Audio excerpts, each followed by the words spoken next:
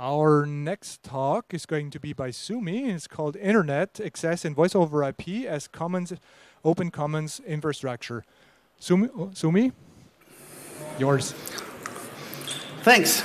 I'm talking to you about the cryptic subject of Internet access and VoIP as Open Commons Infrastructure, which means my personal, absolute, incomplete overview of what is out there and my personal wish list of what I would like to be there. So, first of all, I'm going to try to improvise some kind of definitions because I haven't found usable ones anywhere. I'm give you some examples of what is out there, my view on what works in which aspect and what doesn't, and my personal wish list. Here it's called perspectives. I haven't found any suitable definition of open infrastructure. In analogy to free software, I would say that you should be able to use the infrastructure for any purpose. You should be allowed to understand how it works, what it's comprised of, etc. You should have the freedom to extend it and the freedom to improve and modify it, which is kind of more difficult for infrastructure than for software because you can easily destroy the workings for others while you improve it for yourself. So there would probably need to be some restriction on that. An example would be the Pico peering agreement, which used in Freifunk context and other mesh networks. But this focuses very much on the traffic and the routing information and doesn't really cover anything above that scope. For commons infrastructure, I don't know how many of you are familiar with the concept of commons economy. Let me see a few hands. None. One. Okay. So then I'll take a bit bigger turn here. So commons originates from the commonly used land in a community that belonged to everybody and everybody was free to use it. And in commons economy is trying to recreate new commons. So without barriers to access and not in private property of any entity. With different means like companies owned by the employers, by the customers, like constructions where you have formerly private entities owning things in order to fit into the capitalist system, and then you try to take the control out of these entities and into the hands of the end users again. So that would be my short definition of commons infrastructure would be that resources should be accessible to all members and that the owners should be identical to the users and or employees, admins that use and run the infrastructure. The prime example is in this context would be Freifunk, respectively the Austrian version of Funkfeuer for open infrastructure. I guess most of you are familiar with it around here. And do I need to explain Freifunk to anybody? Fine. So what I found notable about it, it's that it has never grown much around Germany and Austria, and that though it does provide all kinds of services on the network, most users actually use it for internet access and not much more. GUIFI, if I pronounce it correctly, is like of my most beloved, most favorite example.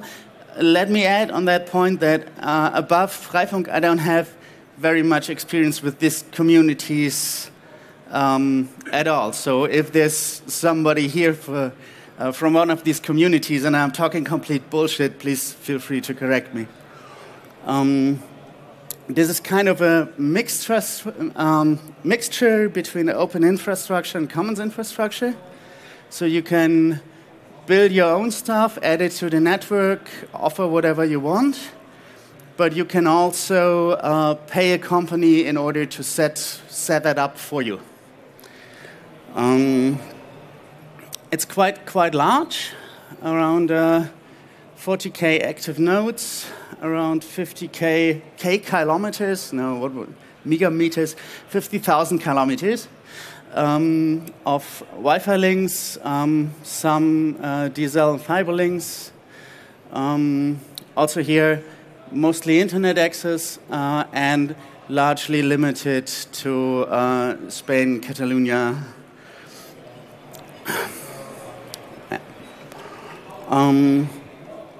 What I've included here, though I know basically nothing about it, about some of the members, is FFDN.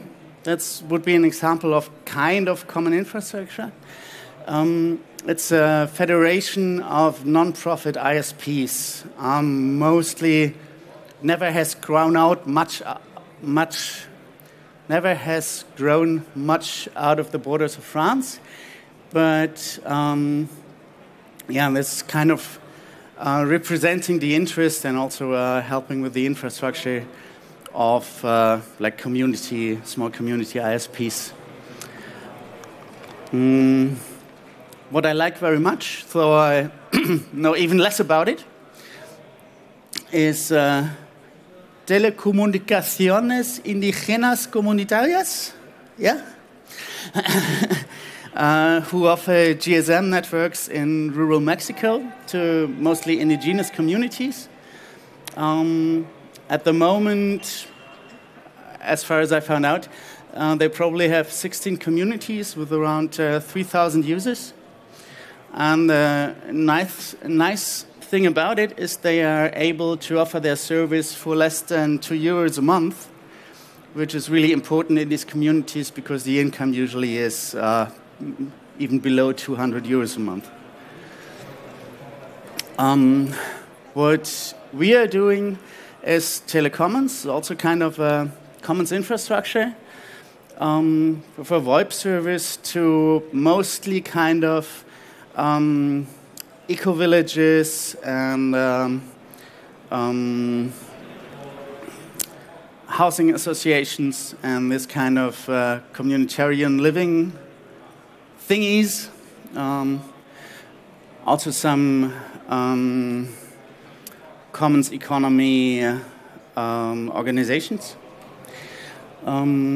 Jointly owned by users and employees. And a special feature is solidarity-based economy, means everybody pays what they deem adequate, doable, what they feel it should be worth paying for them and what they can afford. Everybody gets the service they need, independent of their payments. So my vision is that open infrastructure has been quite successful. Its limit is, it seems to me that projects tend to not grow out of one region or one language,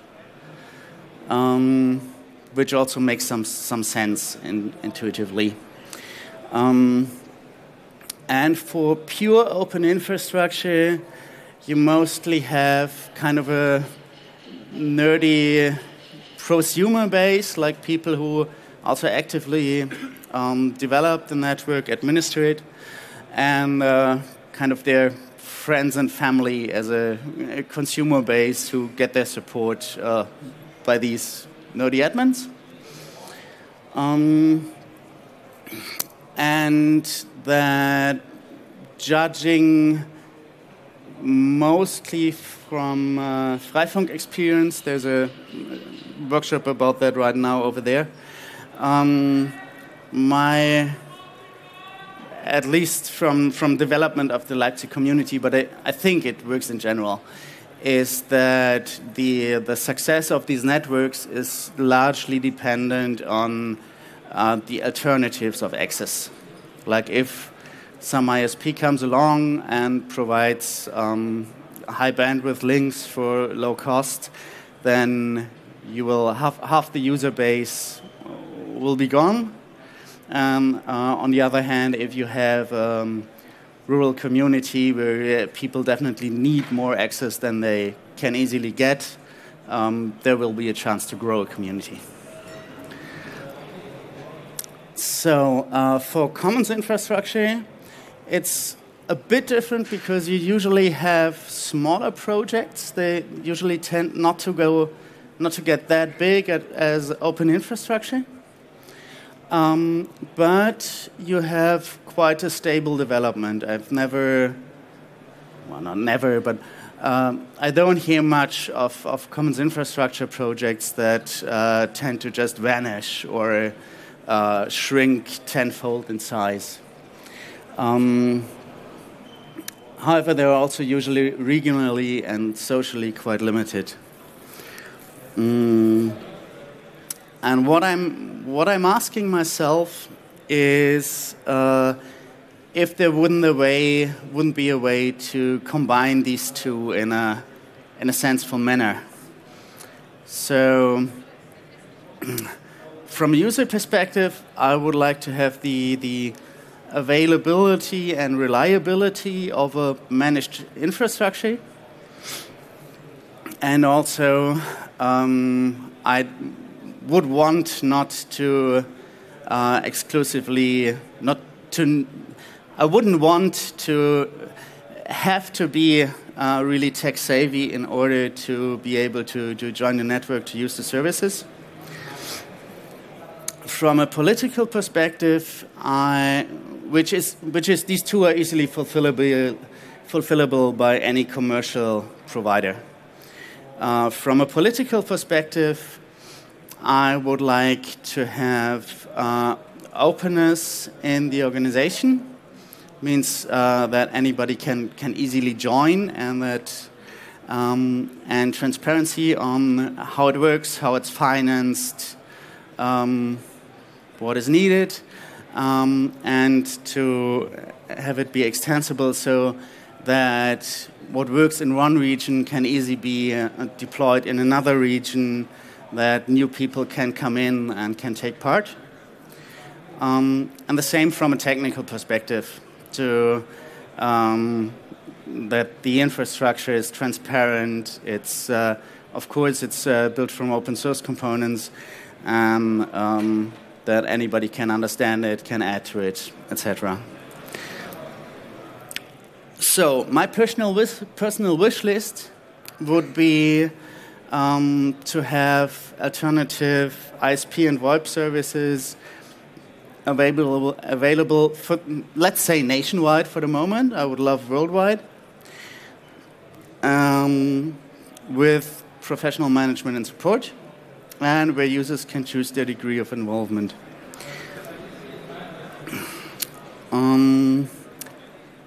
This is how much time do we have left? I have one idea in which direction it may go. I don't know if you're familiar with Mietshäuser Syndikat. Maybe some of you. Who's familiar with Mietshäuser Syndikat 1, 2? Or with DFN, the provider of the German universities. Well. So my idea would be to have kind of small independent organizations who can be flexible, do what they want, be regionally present, and then to have on the top layer somebody who can provide high infrastructure with higher costs, the juridical background, etc. And also to provide some kind of a template on how to go forward if you want to found your own ISP for your 5 friends. And to have some kind of dependency between the 2 layers so that neither the center body nor some satellite can just wander off and do crazy stuff on surveillance, alt-right, don't know what. This would be kind of my vague idea where I think this might be fulfilled. I very much hope that you have either other ideas on how it could be done as well, or ideas on how to work that out in detail. And there I would invite you to join our workshop, which will be at the Dome right now when this one finishes, or also just to meet up right after the talk, maybe here in direction of the bar, so we can share first ideas. I don't know if we still have time for some open questions. No. Okay, thank you, Sumi, for this talk. We have a couple of minutes talk. So we have a couple of minutes left for questions and answers. Do we have something from the internet? Internet is pretty mute. Anybody here in the audience interested in some more details or a question? Ah, there is one. I'm gonna go there. How does one get started doing something like this on his own region? Can you repeat it? How does somebody do that on his own? How do you get started doing that? Is that right? You don't get started on your own. It's you need at least, but there is. I didn't count them. There's dozens to hundreds, really like community ISPs, and lots more other small ones that. I guess would be definitely interested in such a structure. So if you think of something useful with 3 people and put the concept out there, I think chances are not so bad that it will pick up speed. Okay. Okay, thanks. Another question? Okay, I want to thank our speaker here, Sumi, with a small present from the OIO stage. Yes. Here we go. Something to drink and something sweet. Wow. Thanks. There we go. Thanks again.